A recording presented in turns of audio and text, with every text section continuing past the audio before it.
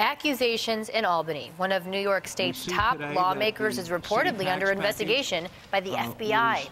The New York Times is reporting State Senate leader Dean Skelos is the focus of a corruption inquiry. Yeah, this is the latest trouble in state government. This morning, News 4's Katie Alexander spent the morning overnight kind of looking into this investigation and what we know at this point. Katie?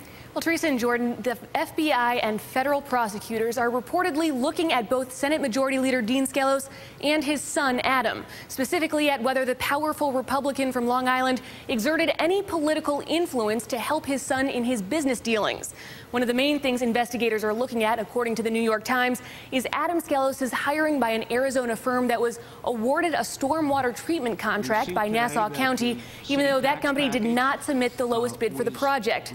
Investigators are also reportedly looking into a $20,000 payment to Adam Skelos from a title insurance company that he never worked for.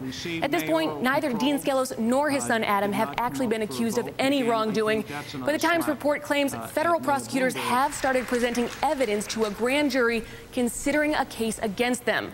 Of course, all this comes just months after New York State Assembly Speaker Sheldon Silver's arrest on corruption charges and his resignation from office.